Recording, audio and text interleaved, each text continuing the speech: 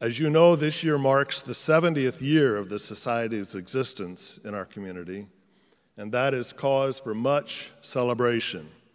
because that means that for nearly 3/4 of a century, residents of this relatively small rural Pennsylvania area have been blessed to sing in or listen to performances of the same great choral repertoire which graces the halls of the largest cities in our country and abroad. It means that for 70 years, a teacher or a mechanic or a nurse living in this area who has a love of singing has had the opportunity to spend every Monday night rehearsing great music with dozens of like-minded singers, and then to stand on the stage with a professional orchestra and soloist to share that music with hundreds of family and friends and neighbors. I cannot express too strongly how very, very blessed this community is to have this gem of the Choral Society as part of its fabric. And I hope we never take it for granted.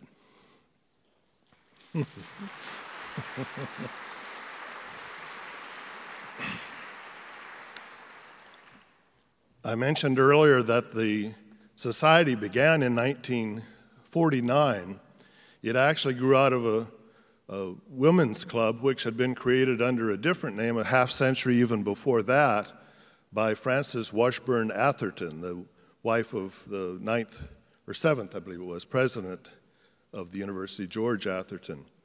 And by 50 years later, the group was now called the State College Women's Club. And in 1948, a group of them combined as a small chorus to sing Brahms' Liebeslieder waltzes, and their conductor and inspiration was Martha Ramsey, the dynamic woman that you heard Bim Condi's words described to you a little bit ago. Martha Ramsey's passionate goal in life was to sing the great works of Bach. And obviously that was a bit problematic for a women's club. So she and her cohorts did some active recruiting in the community for some non-women with tenor and bass voices. And thus was born the State College Choral Society,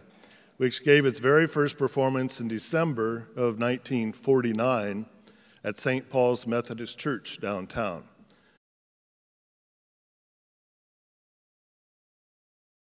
Bim Condi's 25-year history of the society lists 70 singers as charter members, of which she was one of 50 women, even though she sang tenor due to the shortage of that always in demand vocal species. They were joined by 20 men, some of whom were clearly spouses who were recruited at home. And I'm happy to report that Bim Condi was still singing in the Society's 50th anniversary performance of the B minor Mass in 1999, which also was my final concert as music director of the Society.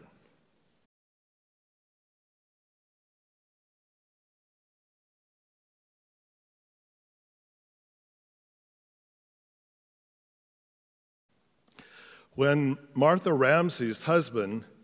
took a position elsewhere in 1955, the Choral Society lost its indomitable leader. But by 1957, it performed its first concert under a new conductor, Raymond Brown, who had recently joined the Penn State faculty. And under Raymond's leadership, the Society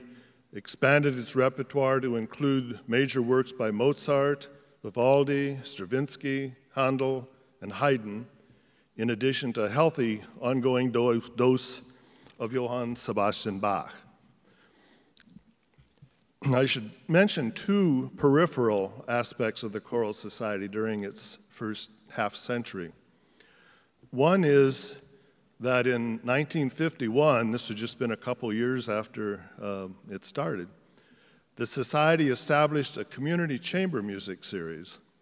and it had a two-pronged purpose of providing high-quality music performances here in State College by world-class chamber ensembles, and of making enough profit to help pay for the Society's growing expenses. And world class is no exaggeration, since the very first performance was by the Budapest String Quartet, one of the most renowned quartets in the world, and over the following 25 years, or about 20 years, I guess, State College audiences were blessed to hear performances by the Juilliard String Quartet 5 or 6 times, Budapest again 5 or 6 times, Robert McFerrin, cellist Leslie Parnasse, harpsichordist Ralph Kirkpatrick, dozens of other similar artists.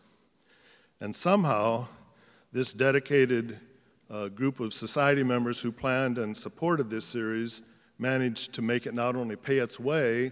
but to also provide those much-needed funds for the Society. However, after 20 years with the growth of the Penn State Artists Series here on campus, the Chamber Music Series was reluctantly laid down by the Society in 1970, and after 1 year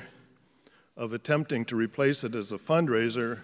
by a walk to Bellefonte, the Society's new music director decided that perhaps a group of singers might be able to come up with a more appropriate way to raise funds than by walking to Bellefonte, one that would take a little bit more advantage of their unique musical talents. So that young, fuzzy-faced director, who happened to be me, proposed that a small group of singers be selected from within the Society to present a series of Elizabethan madrigal dinners. And those of you who are longtime residents of State College will probably remember that for the next quarter century or so, the official launching of the December holiday season for many of us here in Happy Valley was that series of dinners, first at the Nittany Lion Inn, and then for most of its years at the Elks Country Club. And there, a banner-bedecked great hall welcomed its guests to a Renaissance evening of food, humor, delightful music, performed by the madrigal singers and our good friends, the Nova Consort, playing on period instruments. But the core of the life of the Society has always been its presentation to the community of great choral works. During its second quarter of existence, the Society not only sang its first ever performance of the entire B minor Mass, and we did that on the occasion of our 25th anniversary, plus Bach's Passions and Magnificat and many of his cantatas as well, but also the great requiems of Mozart and Duruflé and Verdi, masses by Haydn, Beethoven, Bruckner, the oratorios of Handel and Mendelssohn, plus many 20th century works by Rachmaninoff, Karl Orff, Leonard Bernstein, and many, many more. In addition, the Society sang dozens and dozens of shorter works, often unaccompanied, on programs with themes like America's Choirs or Europa Cantat or a Festival of Psalms. 20 years ago, when I decided it was time to turn the baton over to a fourth music director, I was delighted when the Society, after a rigorous 3-year search period, selected Russ Shelley as my successor. And over these past 20 years, Russ's leadership has brought many unique and meaningful performances to the Society singers and to our community. Among the most memorable was its commissioning of Voices of the Holocaust and its multiple performances not only in State College, but also in Philadelphia, Baltimore, Brazil, and elsewhere. And the Society's collaboration over these past 2 decades with other local performing ensembles, such as the Nittany Valley Symphony, the Pennsylvania Chamber Orchestra, the Nittany Valley Children's Choir, and others, has been a wonderful demonstration of the richness of our community's cultural life. And finally, I should publicly acknowledge on behalf of the 4 of us who have served